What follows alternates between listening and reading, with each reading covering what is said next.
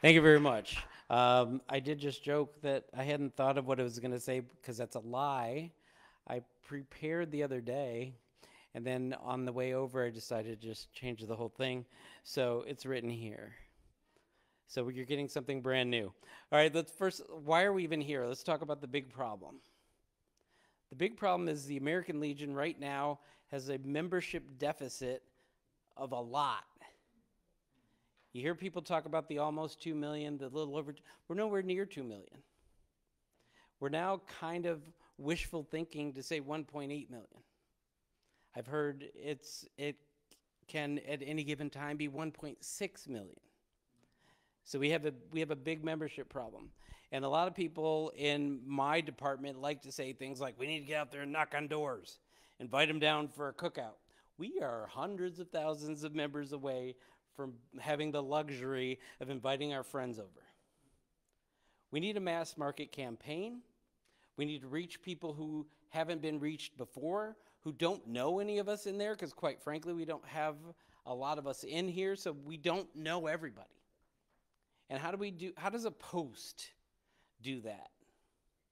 How does a department do that when we have that circular problem of you need members to make money, but you need money to find those new members? Right? So that's the big problem. And the big problem is right now we have a lot of divergent ways of thinking about how to do it. We have the race car thing. Only National can do something like that. You can't do that in your post. National has these nationwide mailings. National can do that. You can't do that in your post. National does things on Facebook and Twitter. Wait, you can do that in your post.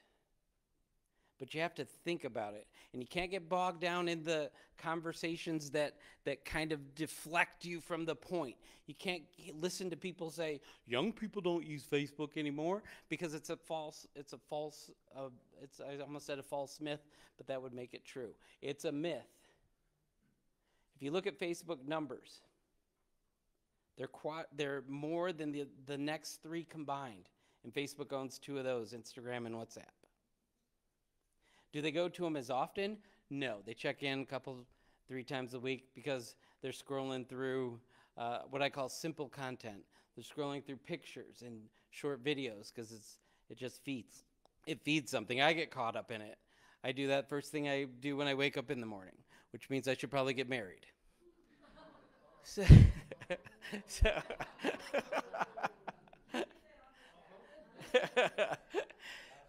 That's a myth. So the idea that the young people don't go there is not true. My post, we have a private Facebook group. Every generation is on there. To say that old people don't use the internet, also a myth. They're on my Facebook group complaining about things. I have the young people on there complaining about things. So everybody has that in common, right? They have a place to go and complain about things. Now, I can't spend too much time on the problem because I have less than 5 minutes to go on each of these. So the big picture is this. Don't get bogged down in the technology of these things until you've figured out some other things. Every bit of communication, including recruitment, advertising, whatever, is telling a story. If you're not telling a story, you're wasting your time and your money. Every picture you take should tell a story. If you do have a cookout and you have some people from different generations, you have some female veterans, you have veterans of different backgrounds, get them in a picture and don't have them stand shoulder to shoulder holding up a hot dog because they're at a barbecue, right? Tell a story. They're laughing, they're talking to each other. You're having intergenerational conversations. Those are the pictures I look for. If I take a picture of you somewhere in the hall, I'll take the picture when you see me do it and you want to pose with your buddy.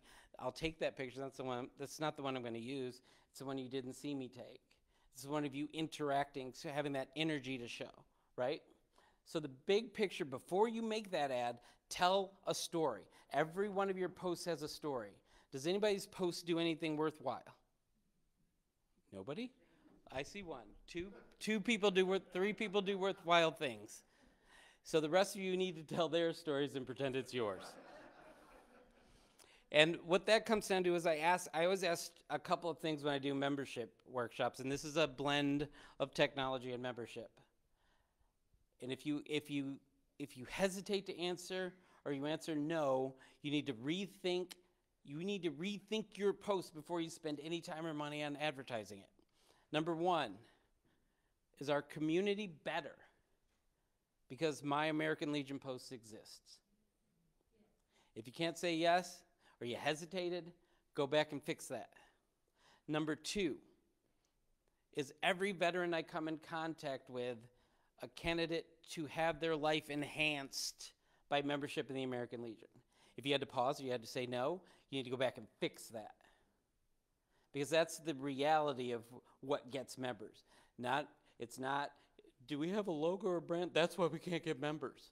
Or every person's pet peeve, I know it's their pet peeve because they end the sentence with, that's why we can't get new members.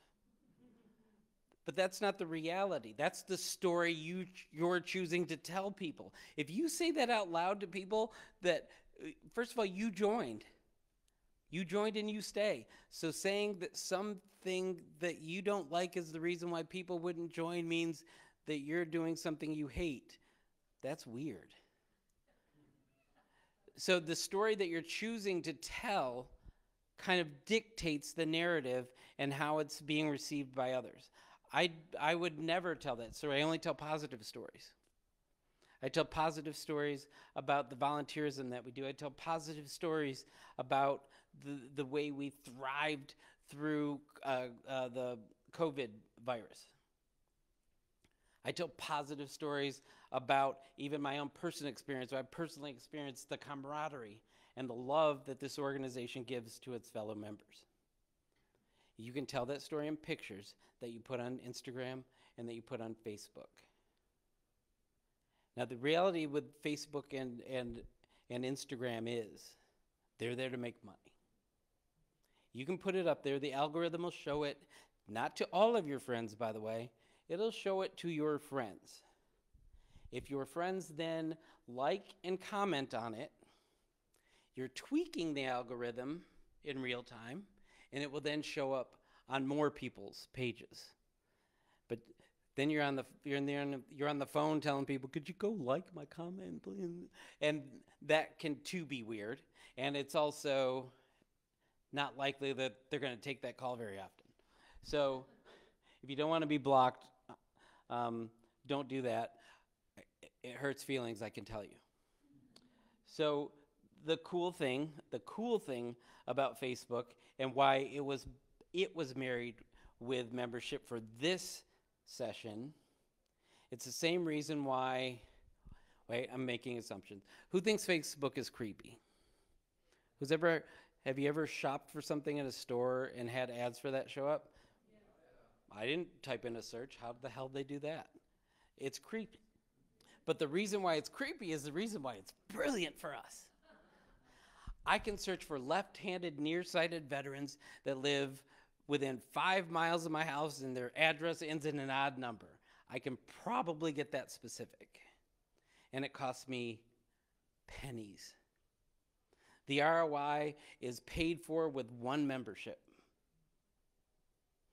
So, when you're telling these stories, remember the stories we told at the beginning of this.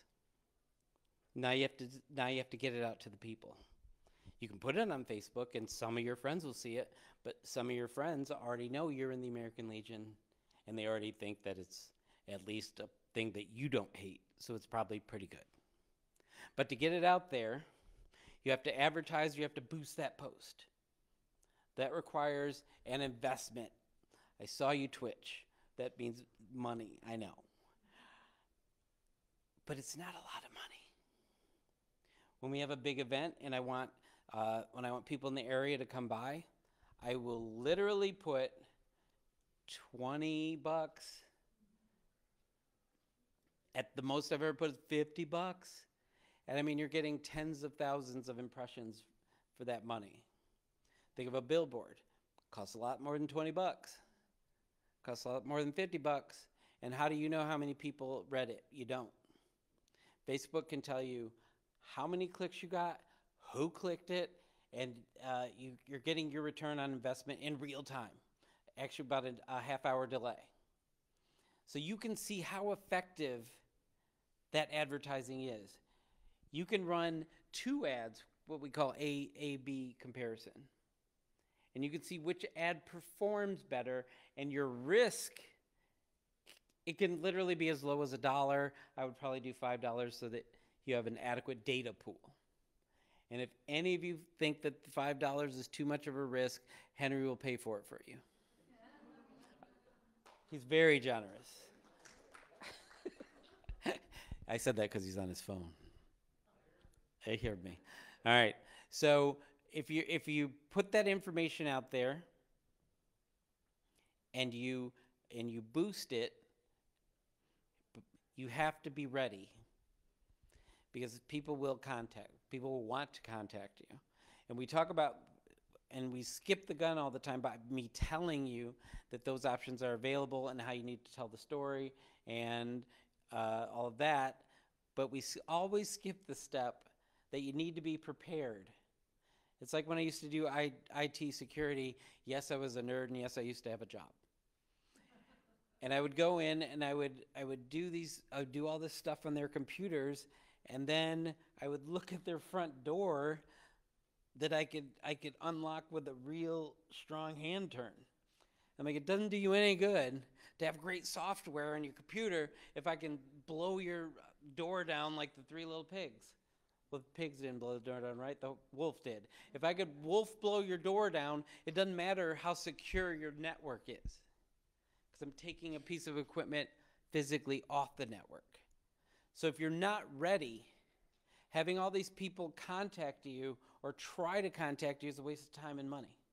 I don't care if it's $20. I don't want to waste your time or money. So you need to be prepared. Is your Find a Legion post up to date? Is it a number there, or is it for a commander from 3 years ago, their email address? Commander Jeff 24A at yahoo.com. That guy is no longer there. That address is no longer valid. Is the phone number still active? These are low-tech things you need to do before you get into high-tech solutions. What's your post look like when they stop by? Has the grass been cut? Does it need a fresh coat of paint? Great volunteer opportunity for people, especially young people that you seem to be looking for. The first picture I have of the American Legion was my post is getting ready to go through a renovation. It's a great story picture, by the way. It's me standing there like I'm on a fire hero commercial. Got the goggles covered in dust, sledgehammer in my hand, because we did our own reno to save a couple bucks. We knocked down the walls ourselves. I did that within a month of joining the Legion. They got me in there. I said, this is kind of cool. And it's not a meeting.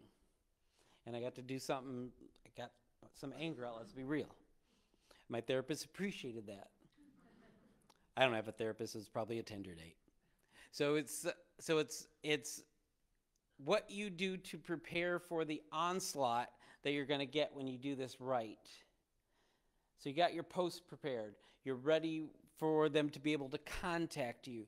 Do you have people whose front of mind is paying attention to new people coming in and making sure they're welcomed and said hello to? Because I hear that complaint all the time. That post wasn't welcoming to me. I will never, ever walk into another American Legion post again. Make sure that doesn't happen. That's low tech. Now, when you get all that together, now you're creating situations, you're creating scenarios with stories that need to be told. You're telling stories of volunteerism that your post does. Do you do that? You're telling stories of hanging out together as an organization. Does your post do that? You have that camaraderie? You're telling stories about how you're doing the 4 pillars without saying the 4 pillars, because nobody knows what that means unless they're in the organization. You tell specifically what you do. Yeah, we have this thing, it's really important in the American Legion to support children and youth, so we do the oratorical contest. That's the name says what it is. We do boys, and our auxiliary does girls state. Creating mock government prepares them for life and future, and making sure our country doesn't implode when you get older. It's probably a benefit for you. So you have all of these things that you can tell these stories about that then go back to your pitch that you're going to say, right? So you're getting that, now you get that information out there to the right people. Do you know who you want in your posts? Do any of you actually know who you want in your posts? Do you have a target market? That's unfortunately that's not a search criteria on Facebook right now. We'll just take anybody. But you can be very broad with it. But if you're in a populous place like I am, if I got very broad with it, the numbers would get ridiculous. So, In our case, we're very rural. you're very rural? You could literally just say you want veterans within so many miles of an address. And so people who identify as veterans within a certain mile, if they're on there, that will show up in their feed. And it's very, and I didn't waste a lot of time doing the actual tactile process of doing that because it's easy. If you're posting on these platforms, there's a post button. They make it very easy to take your money. They're not going to make that difficult. It's not written in hieroglyphics. It's right there. You might even accidentally do it. Watch your wallet. Because that's what they're there for. But you can take advantage of that because if you know who you want, and it could be anybody, it could be everybody. If you know who you want, you can get to them for pennies. Now, is there a post who can't afford a $20 campaign for a big event that they're doing? Anybody? I mean, my post is in heavy debt and we can do it. So I know you can do it. I would challenge you to do this. You are at a place where people love the American Legion, and they love the mission, and they love each other. Get some photos here that tell the story.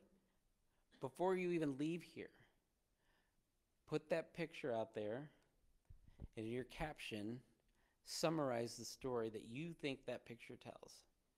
Legionnaires coming together, saving the freaking world with the capes that we gave ourselves. If you do that, they may laugh at you, they may think you're ridiculous, but they'll get what you're trying to say.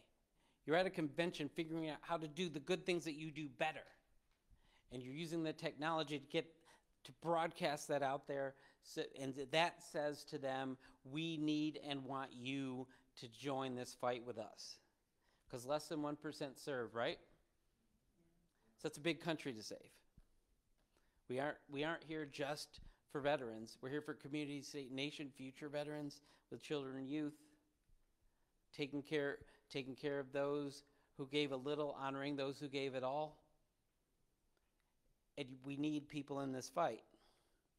And I'm sorry if I disagree with anyone who may have told you, you just got to start knocking on doors. By the way, I'm not doing that in LA. This would be the last convention you'd see me at. So you can virtually knock on their inbox door, let's say that. But you need to have a beautiful crafted message about what it is that you want to say about your post and what you do. And here, for instance, you can talk about what your personal experience is at the convention, what you're getting out of it, and how you're here for the people back home. You're here sucking up all this information, all these resources and tools and comrades that you can brain trust with, and you're taking it back to your rural community. How can you get that many perspectives on how to do things when you're at home? You got it from here. That's a story for you to tell. You can take a picture with this person right here. Do you know each other? You wouldn't have known each other if you didn't come to convention.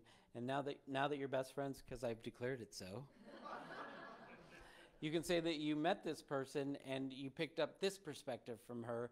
Thank you very much. And now my post in Montana is better for it. It's a simple. There's stories everywhere, but don't just take a picture that looks good and throw it out there. Where am I at on time?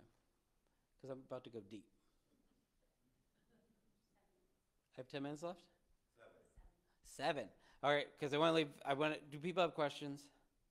Okay, so I'll finish in like a minute. So take the overall, think of it as an overall process. It's not about just clicking the button and paying for it. Number one, you need to be ready. Because there's nothing worse than bringing someone in, enticing someone to come to you, and your people aren't ready to welcome them. They don't know how, they can't call you, they can't email you. That's a sad situation, and you're teasing people. That's not awesome. So after you're prepared, you need to figure out why we're here. We're here because we aren't connecting with enough. We aren't connecting with enough veterans. I don't necessarily always believe we have a membership problem that reeks of we need more money. I think of it as we're not connecting with enough veterans. Therefore, because you answered the question, we are not enhancing the lives of enough of our brothers and sisters. And we're doing a disservice to our community. If that's your why, I bet you can find more and more stories that fulfill that than we need more members. We need younger members. They don't care. They're in this for something they care about. And I don't care how you tell it, whether you're knocking on their door or doing it online. They have to care. So if you're prepared, you've got your why, you're telling a story, right? And then you're broadcasting it. So this time that we're here talking about a way to broadcast it, I thought was doing you disservice by I was going to ask them to live screen up here, and I was going to post a picture and do a boost, and you would have all fell asleep and not gotten anything out of it. And you wouldn't have understood how it really connects to the membership in your post. That's what it's about. You have to use technology, not lean on it. So it's just another way of telling your story, and I'm going to stop there. All right, anybody have a question? Thank you for being here. Thank you. We're talking about growth and growth potential. What we're finding out is an untapped source and resource are people for SAL. And essentially, that's what we're starting to focus on. Can you give me a few moments about your opinions on working SAL and then the auxiliary and family? Well, I'll tell you this first. It's of the utmost importance to me. My whole campaign was called Family 43. So it's about supporting and leaning on each other in the family, right? Number 2, to stay topical with doing it with Facebook, I would probably connect with them in that because they may have people who are already actively engaged in that realm, and get them to work with you, and I don't want to use too much jargon, but you can tag each other in different things, because the first thing I do when I talk to somebody in real life, oh, did you serve? Male or female, by the way, always ask that question first of a female. Did you serve? No? Oh, what about your parents or grandparents? And I know auxiliary is different, but I start there. Then I refer them. I probably put more people on Sons in Auxiliary in a week than I do Legion, actually. So if you cross-train and do that with everybody, you get all of the family to ask those questions, I think you're going to be great. Now, how that you can put that in your messaging as well on Facebook. All veterans are welcome, as are those who may be eligible per their familiar relationships with veterans. Then that tweaks them into asking about Sons in Auxiliary. That's how I do approach it. And if you have anything more specific, I can talk to you right after. All right. Anybody else?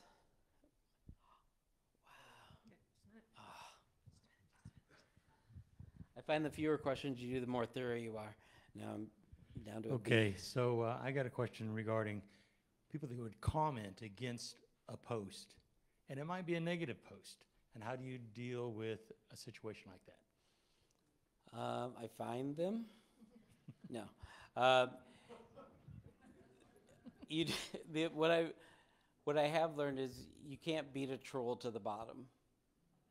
So if they're there being negative and you're trying to be more negative than them, you'll never win. Depending on what it is, there's always a positive spin. And I'm trying to think of the worst thing. My puppy was kicked and my friend murdered when I was at your post the other day.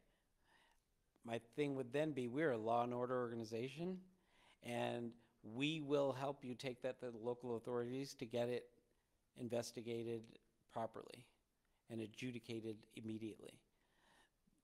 If you have to, that's all you can do. You can only fight negativity with positivity. Whatever they have, I can't think, and I ask you after the class, tell me something somebody said, and I'll tell you what I would have responded with after I waited 5 minutes and took out all the curse words. But I think that that's the only way you can do is return it with positivity as much as you can. And if it's political, I get those two. I would say we're a nonpartisan organization. I'd really, as a representative of the organization, I cannot comment on that directly. But I appreciate your opinion, sir or ma'am. That's it. That's all I can do. I can't fight and argue. Anybody else? We're running out of time. Boom.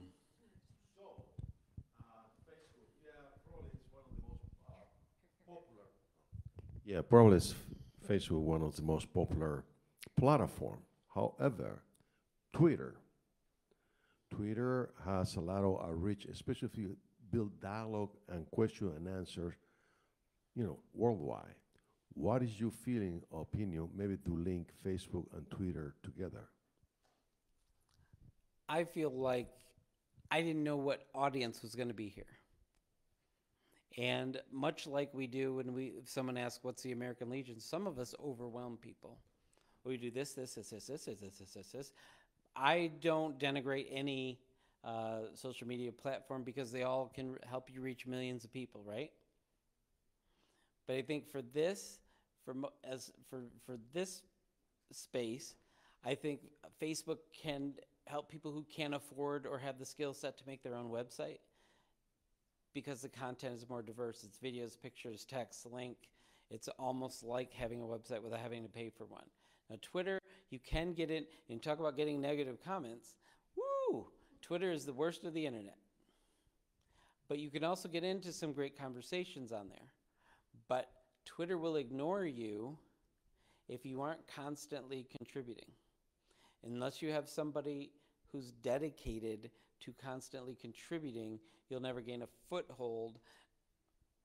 But with Facebook, I can tell people, put up some pictures, tell them how to contact you, fill out your calendar, and you're kind of good, at least in a small way.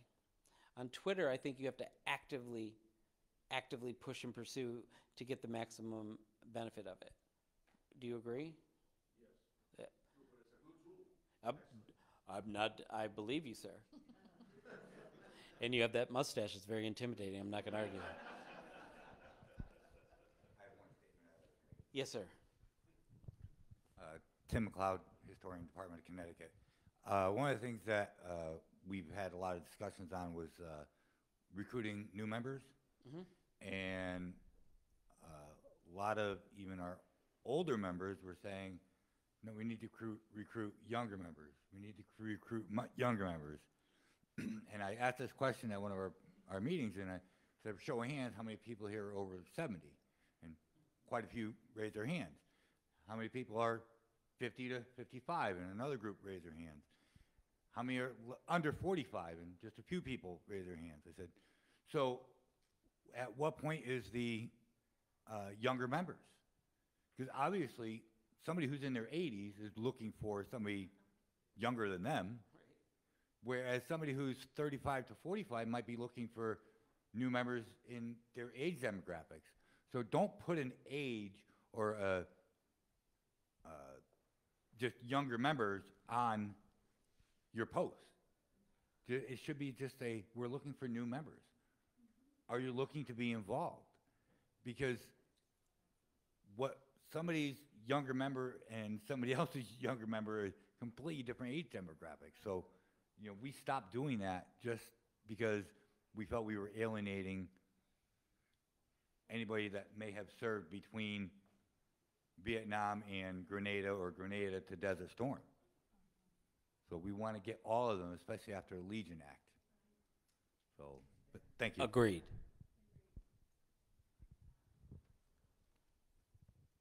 Hi, Jeff. One of the things that I recommend people looking at, especially on posts on Facebook, is comments. Specifically, if you're doing a post, in my opinion, this is my opinion, if you're doing a post about an event this weekend, what's the purpose of comments? To me, it's turn the comments off. That also kind of controls, shall we say, a lot of the negativity. Just my thoughts. I'd love to know your thoughts, Jeff. I hate doing this. I disagree. I think that's media. What you're proposing is media, and what the platform is social media.